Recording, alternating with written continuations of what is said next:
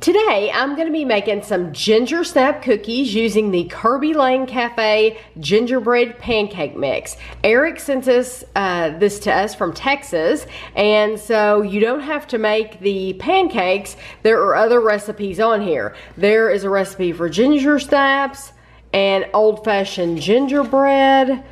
And let's see, and then there's the pancake instructions, and there's the instructions for waffles. So you can make lots of different things with this. It's all natural, has no trans fats, it's non-GMO. So to make the ginger snaps, you need 1 3/4 cup of sugar, 1 cup of butter, 3 eggs, and you need this entire box of mix, and a 1/2 cup of raisins is optional. I don't have raisins, so we're not going to use raisins, so it's a good thing they're optional. Now, the first thing it tells you to do is to preheat your oven. That is a mistake. Don't do that, because you are going to preheat your oven, and then you're going to mix this stuff up, and then you have to let this chill in the refrigerator for 30 minutes. So your oven is preheated and all that energy is being wasted while this cools down. Did I say cool off? You have to cool this off in the refrigerator. So all that energy is being wasted while you're letting this chill. That's the word, chill.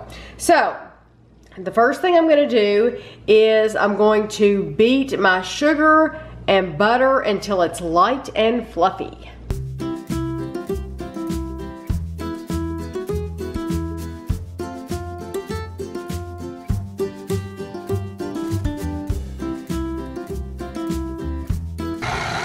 Now you want to add your eggs one at a time, scraping the bowl down.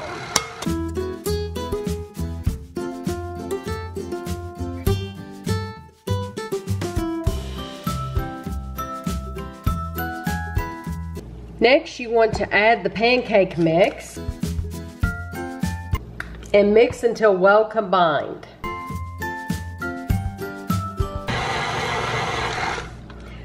Okay, this is well mixed in my opinion. So at this point, you would want to stir in your raisins, but since I'm not using raisins, I don't have to worry about that. So I'm going to put this bowl in the refrigerator for 30 minutes.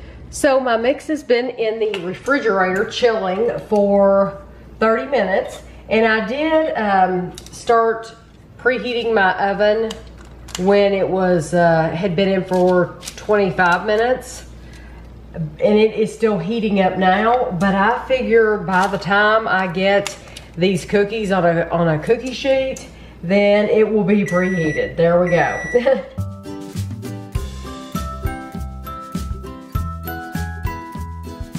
go in the oven for 15 to 20 minutes, so I'll probably put them in for 18 minutes.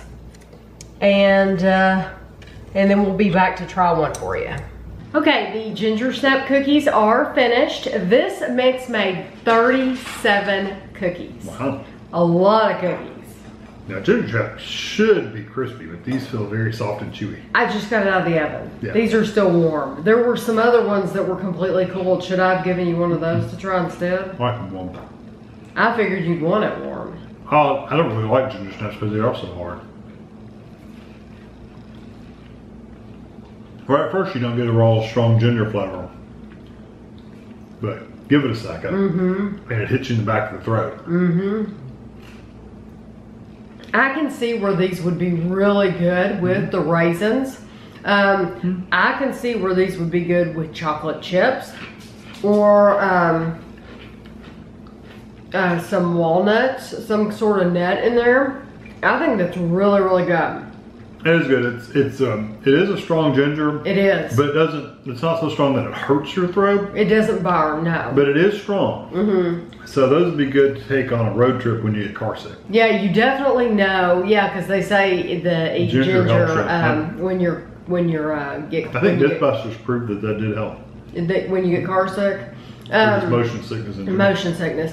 This is a really good mix. I don't know how much Eric paid for it, but I think it's a terrific value, especially if you're going to make cookies out of it, because it did make 37 cookies. That's a lot of cookies to make. So definitely good bang for your buck. Oh, they're all huge. Yeah, that's a pretty good size cookie. Yeah, that's a very big cookie. Yeah, to have 37 of those, that's quite a few cookies. So thank you very, very much to Eric, and I hope everyone else enjoyed the video. I'd say they have a website.